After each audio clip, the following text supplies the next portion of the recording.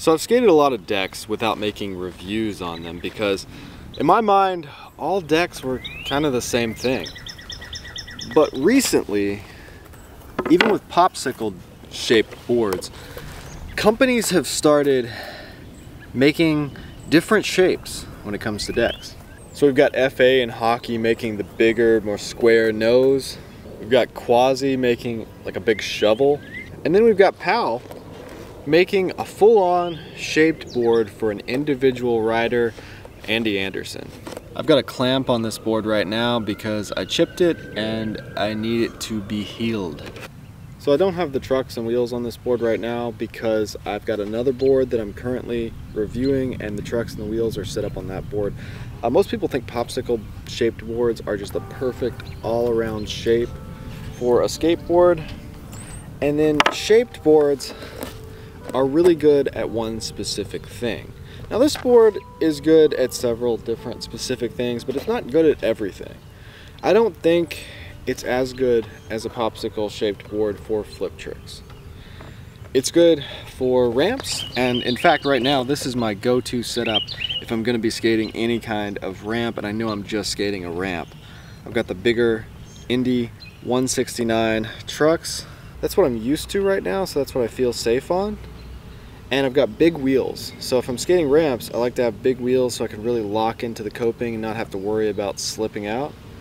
So the reason I don't just skate bigger wheels on a smaller board is because the bigger wheels feel smaller on the bigger board. The relationship between the width and the height of the board just feels more normal with 60mm wheels.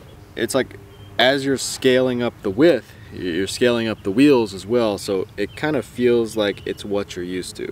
But if I put the bigger wheels on a smaller board, I feel like the board feels higher because it's still skinny, but it is higher. So I know I was really positive in my Revive board review video, but I'm not totally done with big shaped boards altogether. They have their place, but this is probably not gonna be my all-around do everything kind of board like it is for Andy Anderson. I'm bigger than Andy Anderson. I'm taller and heavier, but I still feel like this board is a little big for me for just a do-it-all board. I really appreciate the shape. I appreciate the fact that it's got that primo nose and tail, so it's got that curve right here. I appreciate that it's flat on the back and just barely rounded on the front and all the care that goes into it. I appreciate that this board is strong. It's a flight deck, so I'm probably not going to break it, although I did chip it. I feel like it's easier to land on. It's just harder to flip, and I do get heel bruises when I land on it because my heel actually hits the board in a weird way where it's got a lot of concave there. On a regular sized board my heel hangs off so much I don't have that problem. What I'm really liking even more than the board is the Indy 149s. They're light. I've got small wheels right now on my main setup and I feel like a whole new person. The problem with skating 169 Indies is you have to get boards that are bigger than 9 inches wide. And when you're getting boards that are bigger than 9 inches wide, you can either get the exact same board every single time, like the Andy Anderson board, or you can take the chance of getting a board that you won't like at all. Because there's a lot more variety when it comes to boards that are above 9 inches wide. So when you're getting an 8.5 inch board, they're all pretty much the same. There's some slight differences in the shape of the nose, the concave, the steepness of the kicks, but they all feel pretty much the same. That's not the case when it comes to bigger boards. I'm just buying all my boards in the skate shop now, so I can see the shape. They usually don't have big boards in the skate shop, so I'll go to a skate shop, try to find something over 9 inches, and they don't have anything. They may have one board. So you get a lot more variety when you're skating an 8.5. That's the main problem, because I want to buy my boards in the skate shop.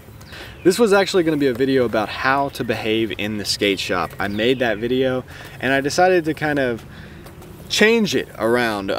And after looking at some of the skateboarding that I did that day after going to 2 skate shops, I decided to make this video, and then I'm also going to make that video in the future.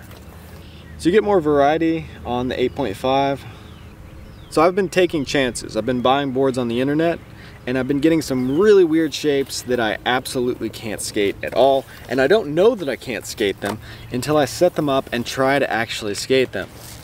There's this one heroin board I got that's 975 that I cannot kickflip on. It's got a really big wide nose and really aggressive concave, and it just feels so different for me. I might actually cut it down to an 8.5 and try to skate it on the Indy 149s. So yeah, I think it's important to support local skate shops. And I want to be able to pick out the exact shape that I'm skating. I want variety in my life. I want to be able to skate every different company. So for right now, I'm gonna skate regular Popsicle shaped 8.5 inch boards, at least for the next month or so. The thing is, I'm not skating vert ramps anymore because they literally tore the vert ramp down that I normally skate. So why do I need to skate a board that's over 9 inches wide? There's so much noise pollution right now. I need to move out in the middle of the country, in the middle of nowhere, and build my own skate park. It's so distracting. Like, if you want to be happy, get outside a lot, get a lot of exercise, don't ever talk to people. If you do listen to somebody talk, make sure they're a professor that you agree with. And, oh, what's number 5? There's gotta be a 5th way to be happy. Maybe the 5th point is have a good partner that you can trust and don't chase after anything else. Have a small circle of friends that you actually trust. Don't waste a lot of time with all the other acquaintances. Spend time with people you actually care about. Don't stretch yourself out too far. One day at Woodland, there was this guy on some kind of substance, and he was laying on the ramps telling me I need to go out and sow my seeds and all this stuff because I don't have any kids. Don't do that. That's a bad idea.